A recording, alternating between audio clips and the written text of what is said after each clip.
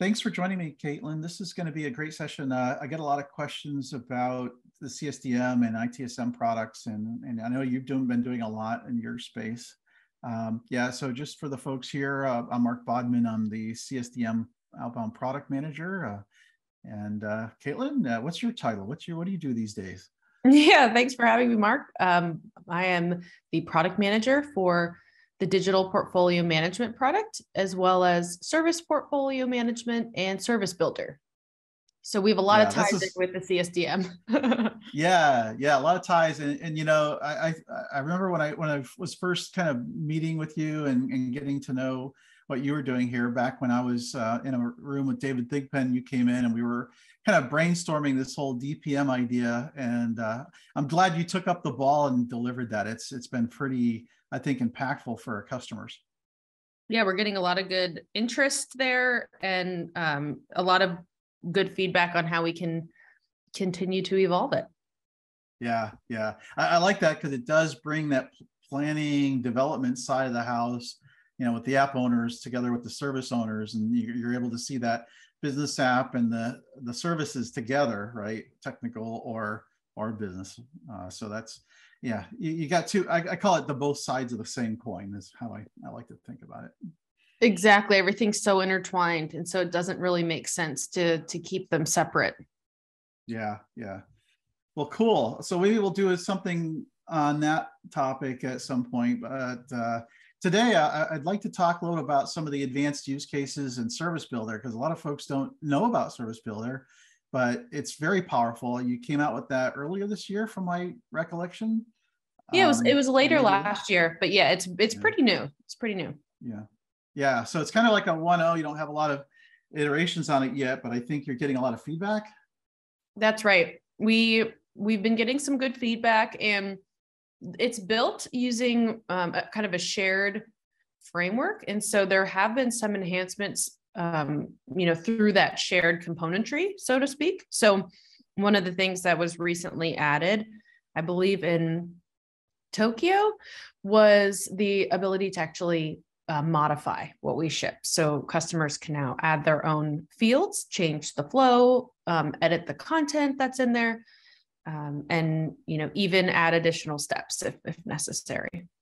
Awesome. Yeah, because customers are always asking if they can configure things, and that's definitely in keeping with what we've been telling customers for a long time. Excellent. Yeah. All right. Before we jump into Service Builder, I wanted to just take folks through the CSDM context, because I think one of the things you do in Service Builder is that you start out with, are you creating a technical service versus a business service? And you go on from there, right? Is it a business consumer you're dealing with or a technology consumer? And then you have two different paths. Is that right? That's right. Yes. And then they create the service records in those dedicated business and technical tables that was introduced with CSDM. Mm-hmm.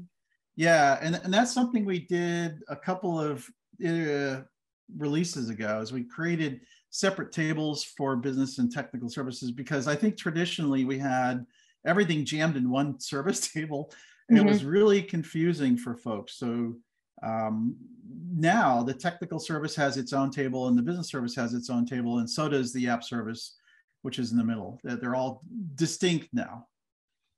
Yes, exactly. And so we do focus on those dedicated tables, which I think does confuse some customers, that any existing service in the base table, the CMDB CI service table, isn't being shown in Service Builder or having the option to edit or create into that table.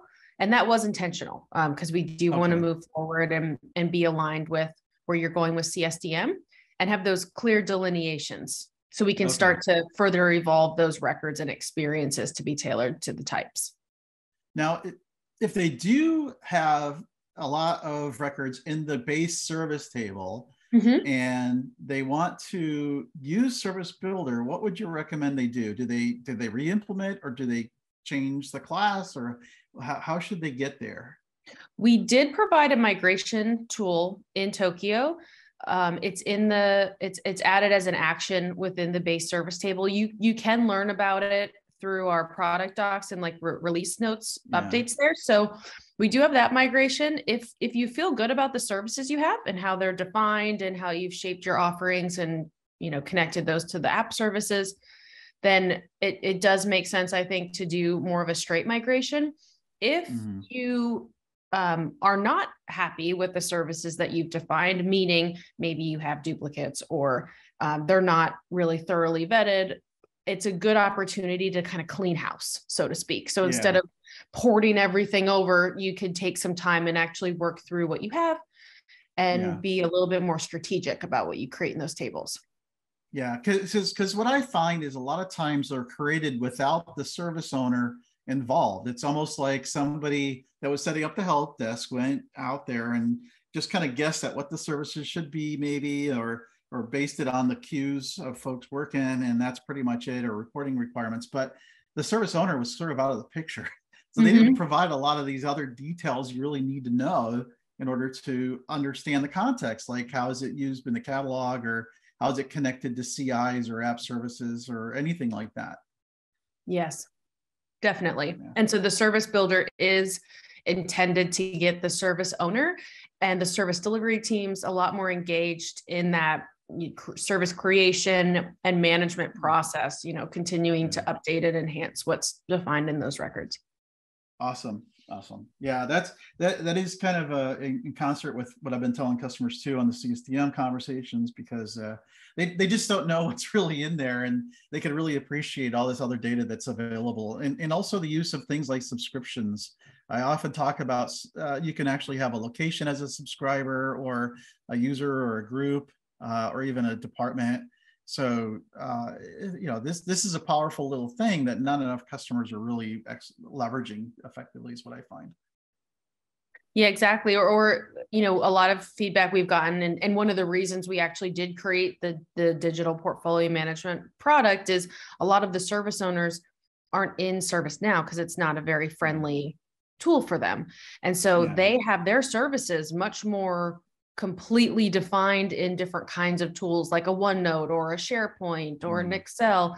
And so that data that you're talking about, they might know that inherently, or they have it documented in one of those tools or places, but it's not operationalized in ServiceNow. And there's so much that you can do once you do get that hooked up into ServiceNow.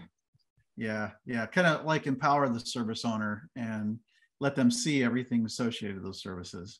Exactly. Yeah. So the one thing that I get a lot of questions on, and I just want to make sure we're in sync on some of this stuff, and maybe there's some opportunities to extend, is really the difference between the technical and the business services. And you have different consumers, and I want to walk through how we tell customers what the difference is, and maybe talk a little bit about what we do currently and what we could do in the future. We've talked about maybe streamlining how to define things like the dynamic CI group, which connects us to the infrastructure down here. But if you don't mind, I'd like to go through that a little bit. Yeah, absolutely. So when I talk to, and I'll just say, I use your definitions within the CSDM when I'm talking to customers. That way we're using the same sources of data and trying to be consistent with that message. That being said, right now, the way that we created those dedicated tables is we really just extended from the base service table, and the records weren't tailored, I would say, like the views. So what we kind of started with is, okay, we'll keep them consistent. We're going to put them in their dedicated tables, and then we can continue to evolve what is on those views, like which fields we recommend filling out, how we can better define those entities as what they're intended to support. So when I talk to customers about technical services, what we're exploring there is to say that they should be created to manage or provide the support for an application service. And, it's not end user facing. It's much more something that's leveraged, potentially by other service owners or other services, really to provide that level of support. So you could define your SLAs there, your availability there. You create that relationship between the dynamic CI group or the application service. and you really get more into that like operational, technical side of things. From the business service perspective, and I think this is maybe where it's, I think, more difficult, because a lot of the customers that I talk to, they're providing their services to employees or to the business or to end users. And the way that they're talking about them and the way that we would like them to be defined and managed is like it's something that you would be selling externally. So you want it to be end user facing. You want it to make sense to that particular user. You want to think about what value that they're getting out of it, what things they might need to request to get help with it, how an outage related to that particular offering or service, really does impact the business.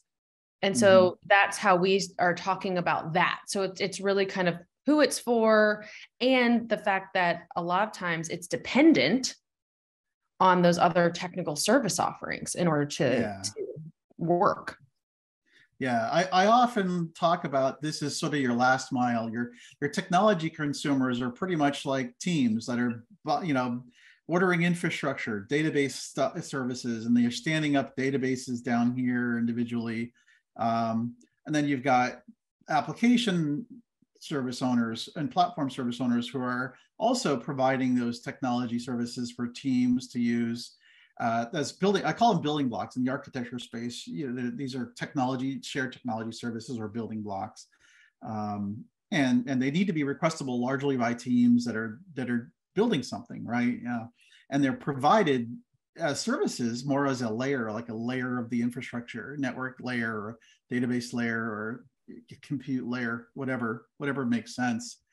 And it all kind of comes through the app service, is where all these piece parts are assembled as I like to call this a system, to be honest, because application service is sort of a misnomer, and a lot of people don't know what that really means.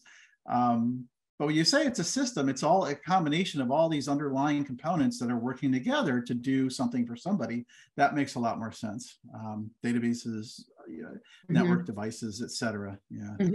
So yeah, that technology consumer, that's how I like to explain it. And then usually you still report if your infrastructure layer is not behaving. You need to manage that expectation, in the OLAs or SLAs that are defined in the offering.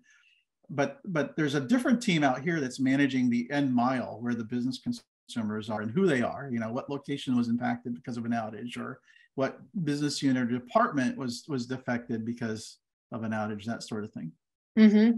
Yep, absolutely. Yeah. So I think that we're definitely in sync in terms of how we use the definitions and how we implement that with our product to support our customer base. I think there's just not enough people that really understand that differentiation between these two. And I think from a product standpoint, we could do a lot more. I think we were talking about this one here the other day, this dynamic CI group.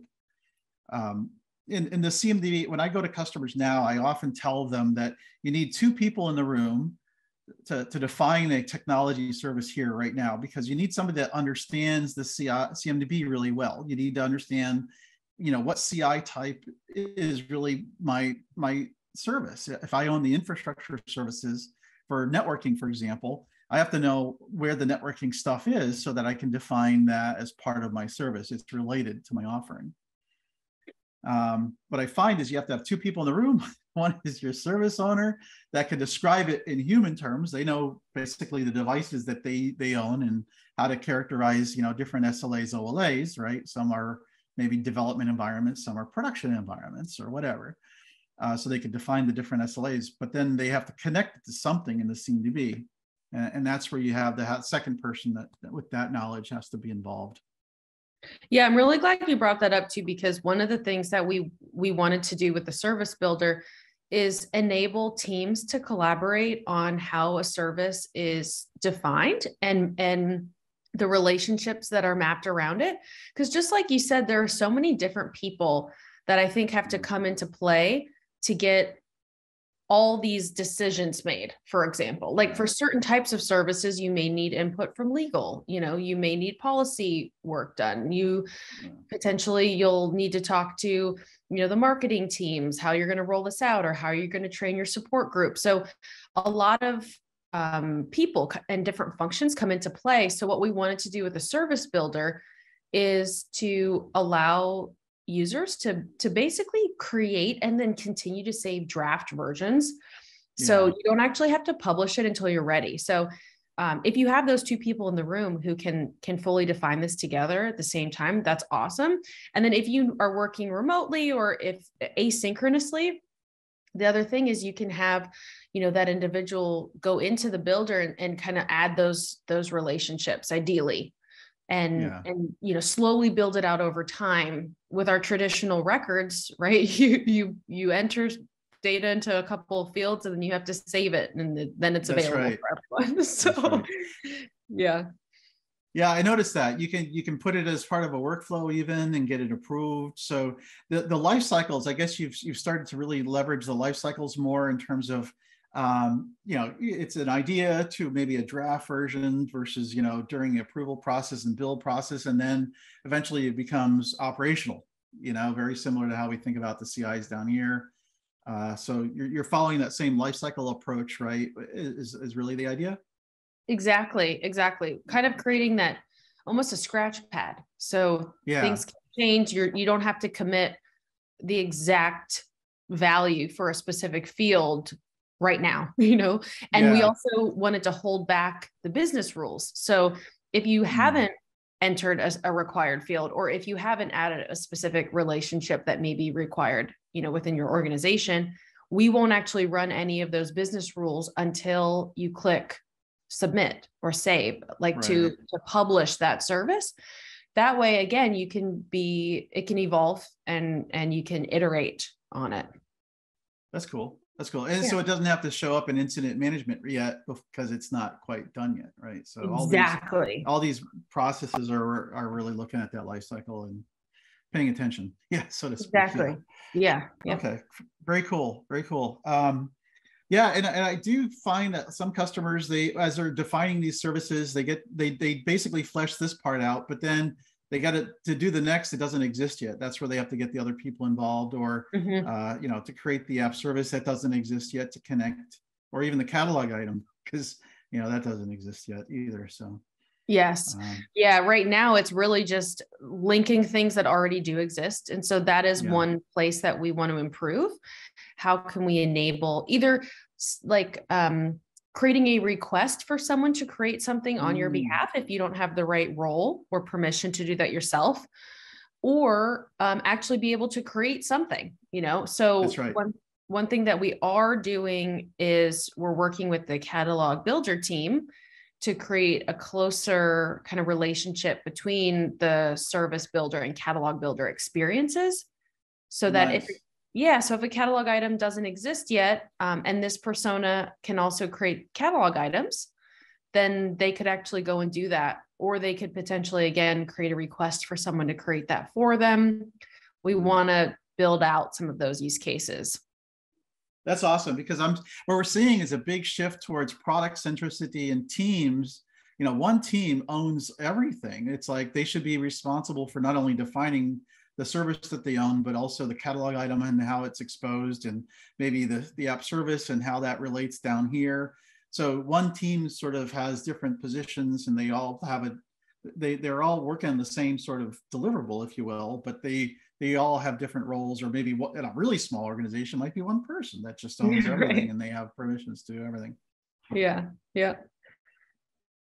Cool. Yeah. So it's great news to hear that. And I do think also this last mile is quite interesting, and what I'd like to understand what you're seeing in terms of picking up subscribers, because I think it's a really super powerful when a server goes down here and the app service that uses it, or there could be multiple services that use it, and then you understand the offering, of course, service here from metrics perspective. But then I think the real power is understanding, everybody in this location is down because this is a critical server that, let's say, provides networking capability for everybody in the office, or networking gear is down, or a specific set of users, or even a business unit like HR can't do their job because the HR system is impacted by a server failure that runs that software. So, so that subscriber is sort of that hidden little thing I think is super powerful, but it's just underutilized in my opinion. And I'd like to get your take, because I think if as people come on board the organization, or if the request process is tied in and you're able to establish who the subscribers are when they request stuff, it becomes so much more useful in change or incident processes. What are you seeing out there? What do you think about this whole capability? Yeah, I absolutely agree. I do think it is quite underutilized. And I think that there's a ton of value in it. So like you said, what we do is we give different ways that you can associate users to an offering. And you can do that, like you said, by location or by group, individual user, or things like, the company or the department. And so what you can do is you ideally have these things set up through, having your users pulled maybe through an integration that's managing all of your users, but you have your users in that base sys user table. And then when a user is added to, let's just say a group, for example, when you associate that group to the offering, that user is then associated to the offering. And so you have that line of visibility where the number, but then you can also see the actual individual people. And one of the ways that we suggest thinking about how you can differentiate your offerings is who has access or who is leveraging this particular thing. Like who have you created this for? So if it's like you said, for a particular location, then you can see all the people that are allocated to that location are currently being impacted. It can help you get better clarity around the level of impact, because not just based on what the business criticality is, but the number of people or the type of people who are being impacted. Yeah, I think it's so important. And one of the things that I've experimented with is, asking the service owner, who are your consumers? Who consumes this, and how can we define that in terms of this information down here, right? Is it everybody in a department? Is it a specific small set of users that you're tracking, or users in a group? And when you do that, you're able to gather that information at the time of creation, or manage it as it changes, right? Or say, let's tie it in with this integration source, which provides that detail. How do we, so they have an active picture every day, who's consuming their stuff. And then of course that feedback loop can kick in, and you can ask them, how are things going? Does this work? Who's using your stuff? That's really critical. Yeah, that's a good point. Definitely the feedback loop. You know who's using it, so you can request feedback, or if you're looking at different ways to enhance or innovate on what you're providing, it's a great place to go to get input and learn what is needed or what is desired. And then one other thing is you can use these today to link or to, I guess I should say, to determine access to catalog items. So that's also a way that you can kind of connect those two worlds. So based on the users that are linked to your offering, you can, define or use that to say which users can actually see, and then either let them subscribe to your offering. You could use that as a mechanism to get subscribers or request a particular service. Or you can use that to allow those dedicated users to get help with certain items. Yeah. Well, and I've talked to customers who's, if they do this well, when this user comes back, whoever that individual is, you already know they're in the system. They're part of the group, or they're individually subscribing to that service. You could say, here are the list of things that you're subscribed to. What are you calling about? Right. It's like when you go to the phone company to pay a bill. Well, which phone, or change your phone? You might have 2 or 3 phones in your family. Which ones you're talking about? They know who you are. They're billing you. You have a portal to come in and ask for help, or to change your phone, or discontinue service, or whatever. Exactly. There was a really cool use case that was by a city where they use the catalog item and then the subscribers, where if one of their constituents in the city reported an issue via the catalog, they could say, maybe there's a light out on my street. And so we need to have the light bulb updated. So they request that.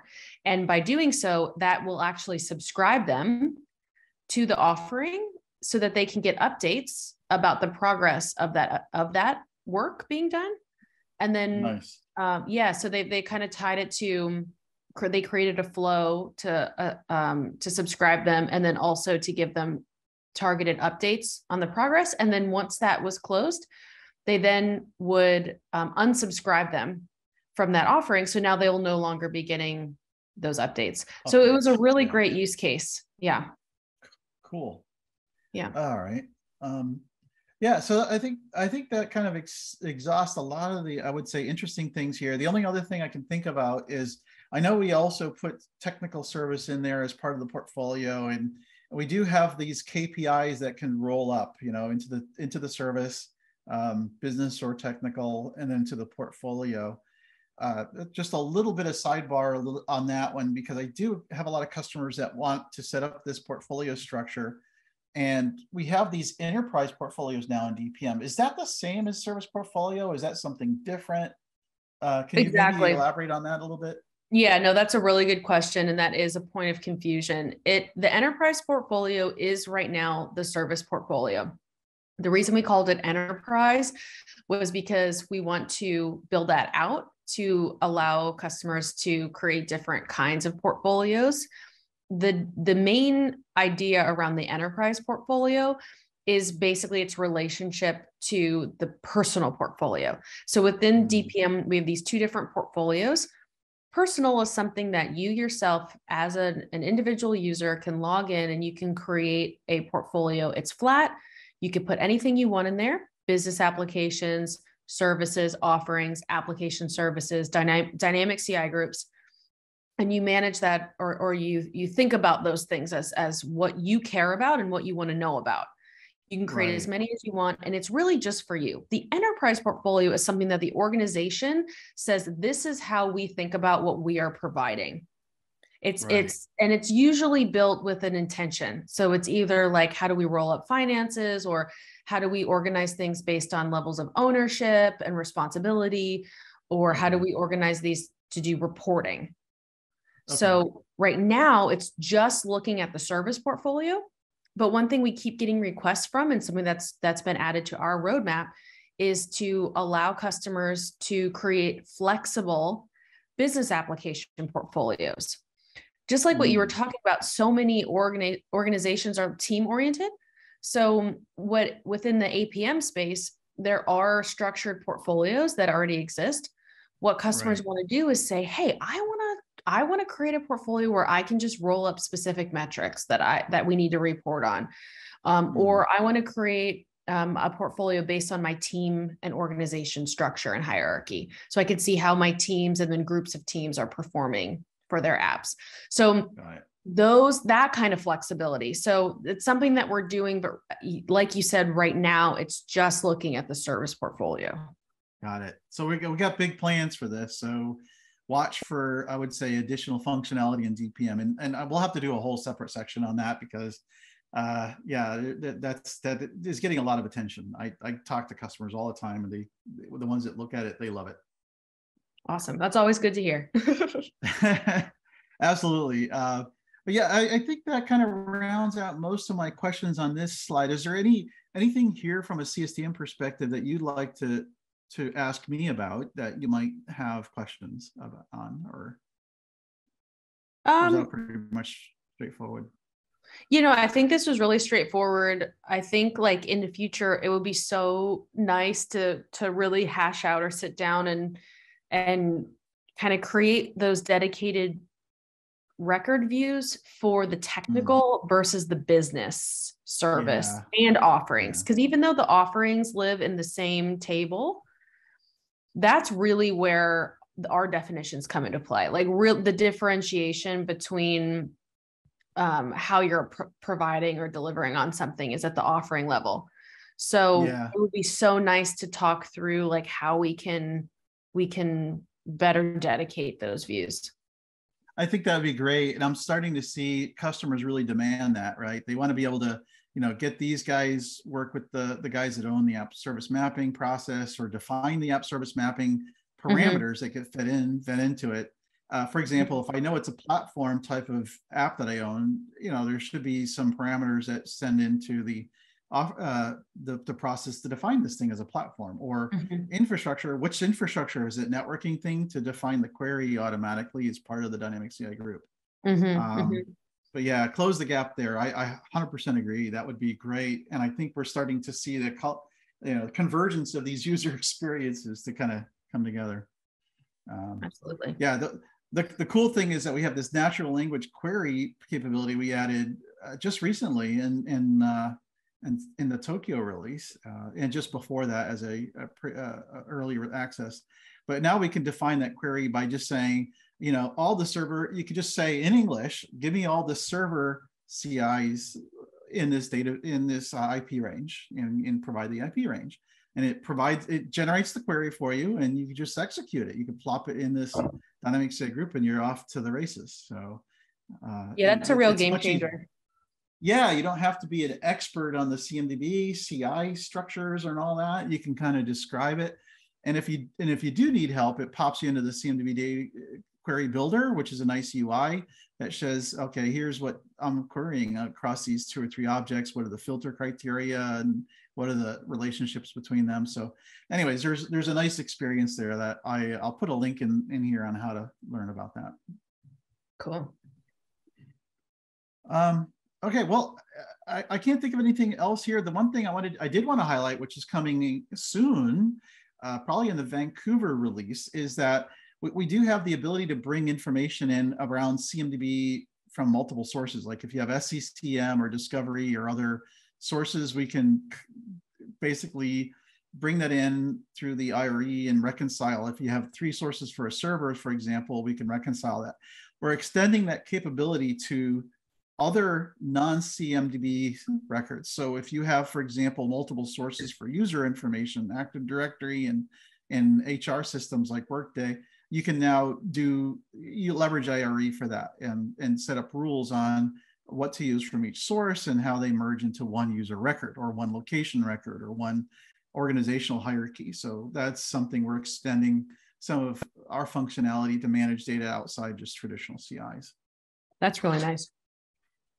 Yeah, customers do struggle with that. It's a very similar use case as CMDB, but when it comes to this information, they have locations from different sources, or company records from a financial system, but then they also have something in Active Directory that they would like to use. So anyways, this helps to bring all that data together.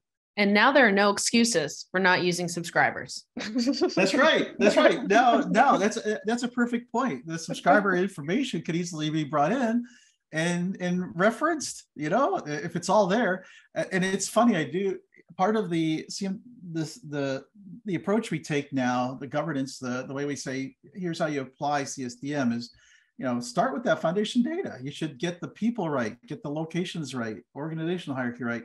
Assuming you did that, when you get to crawl and walk and you're defining those technical and business services, you're ready to relate them to that core data. It's all there.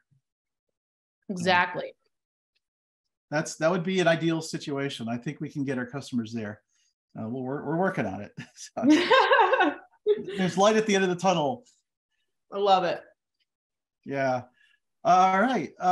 So that's pretty much all I wanted to cover on the slide, where I can bring up an instance and go through, just want to walk through Service Builder a little bit. So this is my instance here, my demo instance, and Service Builder, that's available in the store, right? I just want to clarify that there's no charge, because it might be misleading in the store where it does say it's part of SPM, but so I got questions on that. That's right. It's available in the store as long as you have an ITSM standard SKU, you're good. It's available. It's not extra fees. All right. Well, now that that's clear, everybody can go download it, and I'll provide a link in the description here so people can grab it right from the store. If you don't have privileges, you go work with your platform administrators, and they can get that going for you. Yep. And so this is, how do you get to it? Just look for Service Builder, and it's its own workspace, right? It's kind of its own little workspace. Exactly. Yes. So this is kind of what I was talking about, where we are kind of sharing this componentry. So if you're familiar with the catalog builder, it's very, very similar.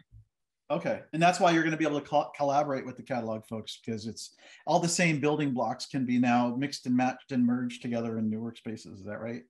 That's right. And one of their key target users for the catalog builder were service owners or service teams. So being able to empower teams to create their own catalog items, because traditionally, I guess it's really complicated. So it fits really nicely.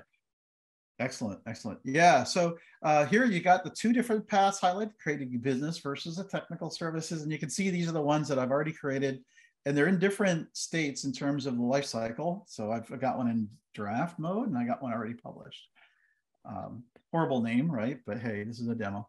I'm going to So I'm going to create a business service just to kind of walk through one. And what I really like about this, and what I really hype to my customers, is it's not only the process of creating this thing, but you're learning what this stuff means and sort of what you got to think about or consider in the process of defining it. And I love that about what you got here. Yeah. Thank you. Exactly. I think a lot of times when you look at just our lists and forms, you can't get the whole picture. It's impossible to see it, especially because a service is really the sum of its parts, and it has a lot of different parts. So we try to bring that together. Yeah. Yes, absolutely.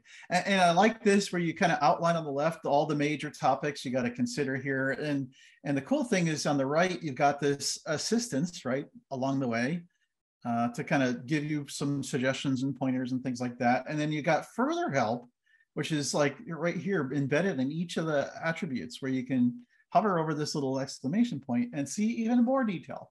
I love this. Yeah, one piece of feedback we were getting, especially from customers who are interested in service portfolio management, was about like, how are these fields used? So there's a lot of times concern, or maybe concern's the wrong word, but if a field were to be used in a way that isn't in alignment with what it was intended, and potentially breaking something or causing up or downstream impacts. And what we wanted to do is we wanted to try to give it a description of what it is and how it's used. Yeah. Well, I love that, because that's where CSDM got created. I mean, I remember we were in a room in Knowledge 17, and I represented at the time ITBM portfolio. It's now SPM. And then they had an ITM counterpart. We had an ITM counterpart. So all these people from different areas of the organization all knew we didn't have a common way of defining even the tables we were talking about, and let alone the attributes at this level. So I'm really glad that this has come around to this level of detail. Yeah, I think it's a huge step in the right direction. Yeah.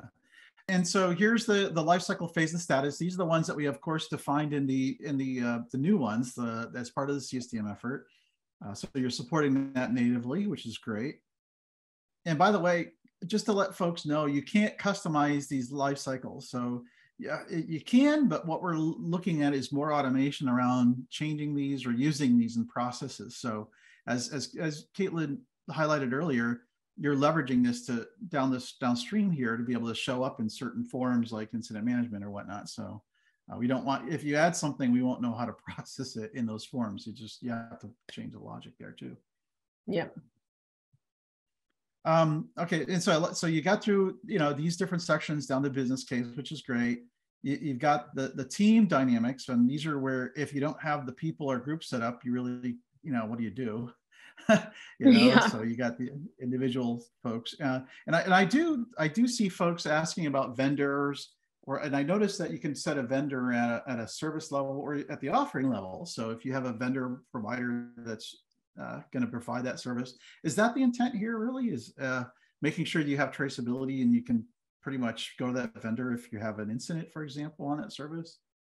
Yeah, exactly. So sometimes you'll have different vendors who are enabling different offerings. So we wanted to give the flexibility to define it at both the service and the offering level, depending on what you need. Awesome. Yeah. Awesome. And then you get into the performance, which basically are KPIs, and you have to set that up, right? I think this is one of those things where you got to think about your KPIs, but you give everybody some suggestions on the kind of KPIs that make sense, and that we can provide if you have incident management or whatever.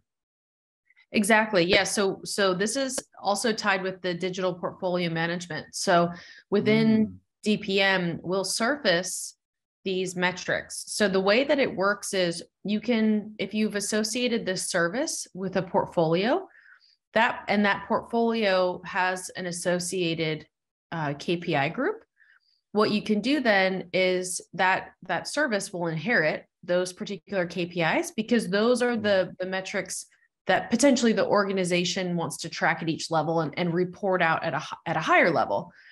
And then you can also tailor metrics to a specific service or even a specific offering.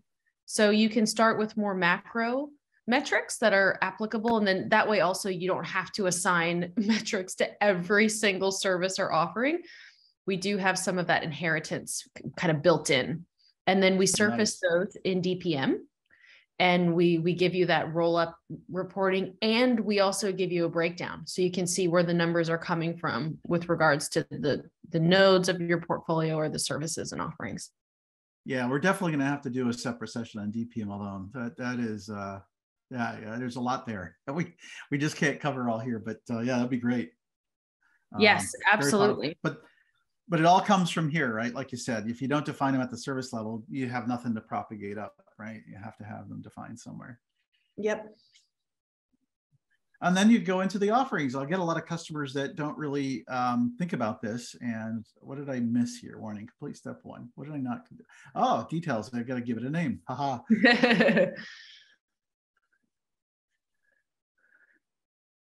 All right. And now I could go to the offerings, and you're saying, now you're tracking this as I build it, right, in the background, but it's not, ready for prime time. It's just being stored, and I can workflow everything later if I want to. Is that right? Exactly. So this is where that draft and published comes into play. On the review and submit page, there's a button where once you hit that submit button, that's when you publish it. But until you do that, everything's in draft. So it's not like visible to any other processes. Again, this is where you could just put in a placeholder name, and you can come back and you can add that later, or you can see, okay, I need to, identify who the users are going to be. You can kind of use this as a template and fill it out over time. Got it. Excellent. So let's go back, because I didn't define any offerings yet. I think this is where the meat of everything kind of happens at the offering level. That's right. And what I suggest to customers is that they define at least one offering. Well, they have to really. They define a lot of this stuff that's meaningful. That was weird. Consumer type. So you have a lot of the same information about the service, but a little bit more detail. Describe the offering, prerequisites for this, if there are anything. Team here. This is where also you get into the same kind of team levels. Now, how does that work from a team perspective? I notice a lot of the same information is here. I guess, so somebody can own the service overall, but you may have different owners for the offerings. Is that right? Or different That's right. Managers. Exactly. So what we actually did was we created a couple of rules where we will automatically populate these fields with whatever you've defined at the service level to just try to remove some of that like duplicative work. But they can obviously be updated if the owner or the delivery manager or the vendor, is different. So that was one of the things that we tried to do to remove some of the repetitive. Nice. Yeah. So it's like you're pre-filling the forms at this level because you've formed it already in the service level. So Exactly. Nice. Okay. So and then one thing too to call out, it's like a little bit of a tip, is if you have multiple offerings that are similar, what we suggest is you create one and you try to put as much of the detail as possible in there, and then you can duplicate it. And then you just update it. So that way, again, you're not having to type in and do all that repetitive work over and over again. So we can go through that when we come back to that original page. Very cool. I like that. So if the only thing different is maybe the delivery manager, right? Because it's a different team or whatever, different location, who knows, right? But that's the only difference. Everything else can be the same. You just go and change the delivery manager and you're done with the second one. Exactly. Because a lot of times we hear like, well, it's pretty much the same, but we have different SLAs, or we have a different availability commitment, or there's a different price associated with it. Those kinds of things where it's really the same except for these specific areas. And so instead of, having to do it over and over again, we try to make it easier. Yeah.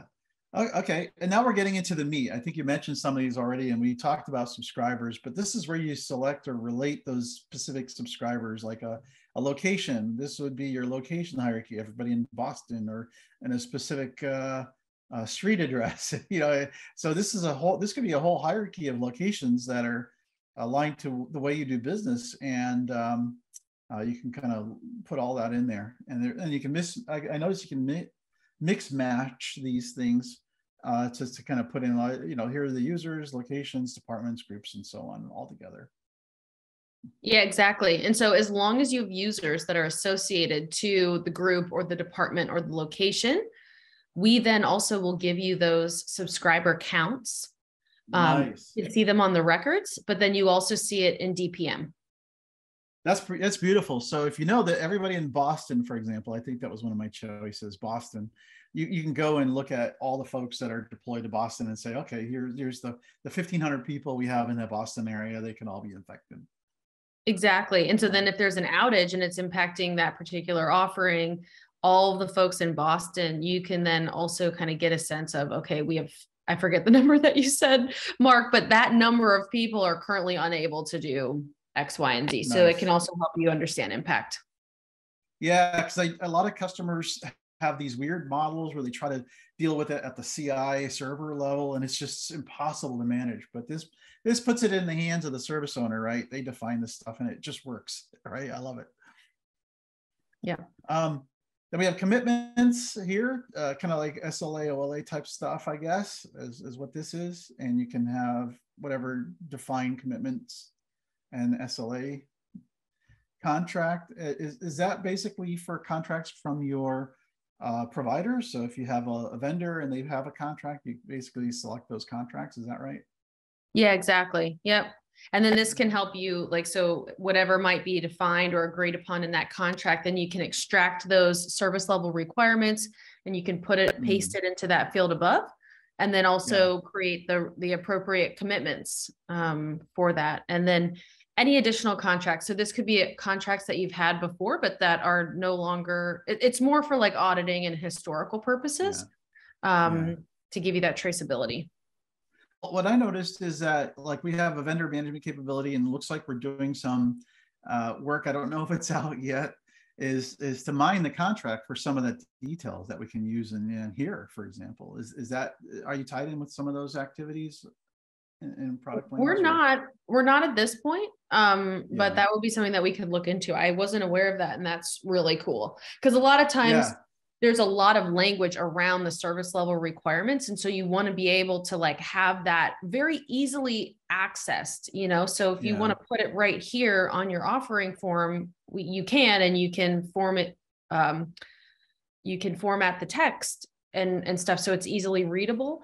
And then you can create the right commitments for your offerings, but it all comes back to that contract. Yeah, agreed. And so service integration and management is a big use case that we can really start to flesh out here as well to be much more seamless and automated. Yes, agree. Nice. We've got the catalog items. You mentioned that earlier. This is where you specify those catalog items. And if, of course, it doesn't exist, maybe this is where you can interface with their user experience to create that item. Exactly. So that's one thing that we would love to kind of bring together is if you don't have one, well, it would be really great if you could actually go and create one or create a placeholder in the builder and then come back and work on these things simultaneously. So that's something that we're working on now. Yeah. Awesome. Yeah. Really closing the loop on everything related to this. Yes. Which I love. And then dependencies, and application services. This is where we start to connect into that ITOM world where we define those app services that are providing this particular service and offering. Yeah. Exactly. And then again, just like you mentioned, another opportunity here where maybe an application service hasn't been created yet, but so you could maybe create a task, especially if this is a service that's being developed still or designed even.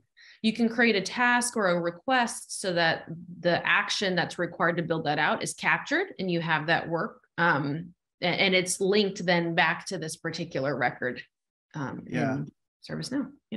Awesome. Yeah, awesome. So I tell a lot of folks they don't have to learn CSDM anymore. They just go in and follow this process to create the service, the offering, and linkages to catalog items and app services. It's just creating that diagram we just walked through a minute ago, right? So without having to think about all of those relationship types and stuff. Exactly. Love it. Just a couple more things I want to cover. Financials. So I like that you have a price. So this is how you expose what price might be exposed to your catalog, right? So like not really a chargeback, but maybe a showback function. Is that really intent at this point? Yeah, and customers have used this in different ways, and some actually have built this out further. So this could be a way that you're differentiating something. So and this is actually more of like a technical service, but like you mentioned, like I need to request a new server be stood up. And so the offering can represent the different parameters around what kind of a server, like the capacity and all that. And then also different levels of maintenance or service for that server. And then they can define all of those things. And so if they do have a model where IT is acting like, they almost like contract with the business, then they would say, okay, business, this is how much this would cost if you need this service from us. Yeah. So this isn't accounting levels. This is pretty much just so you can manage the service overall and discuss sort of net pricing, compare and contrast them. Is that right? Exactly. It's like a place to document it, again, all in the name of how the service offering is defined and being used. Got it. And then the last thing is performance, which again, those KPIs. Yeah, so you fill those out. So saving and closing, and I come back to this screen. I've got the new offering now in the list. So this is what you were saying, you can clone this thing? I didn't know that. So is that something I could do right here? Exactly. So when you select it, then you see up on the top right, it says you could delete or you could duplicate. Oh, nice. So you made it really easy. So I can have all my different offerings here, duplicate them, change the one or two parameters that might be different. And there I am. I'm off to the races. Exactly. Beautiful. Beautiful. And then the last big step in the whole process is, review and submit this. It tells you everything that you've got set up here. And once I submit this could go to like a workflow. It could go to, what are the options here that you've seen or what we're planning? Yeah. So most of the customers we've spoken with, they would prefer that this go through an approval process. That way there can be just a level of oversight to make sure that the form and fields are being used correctly and that, certain requirements and criteria are met for that organization. And so what you could do is you can hook this to like a flow designer flow and have those approvals in place. And then one thing that we're looking at, it's in our roadmap, is to actually create an out-of-the-box approval flow and also kind of create a hook. So it's easier to hook your approval flow just directly to the submit button. Just wanted to thank you, Caitlin. This has been awesome. I think the use of the Service Builder is critical to implementing CSDM because you just create the model as we prescribed. It follows our recipe from a modeling point of view, and of course, Service Builder follows the best practices and a lot of what's provided in terms of advice to get this thing running and integrate more with other processes within our platform. I think this is a really powerful thing. Yeah, thank you so much, Mark. I appreciate the opportunity to do this. This was fun. Yeah, same here. We'll do another one for DPM next. We'll schedule that one out next. Thanks. Sounds good.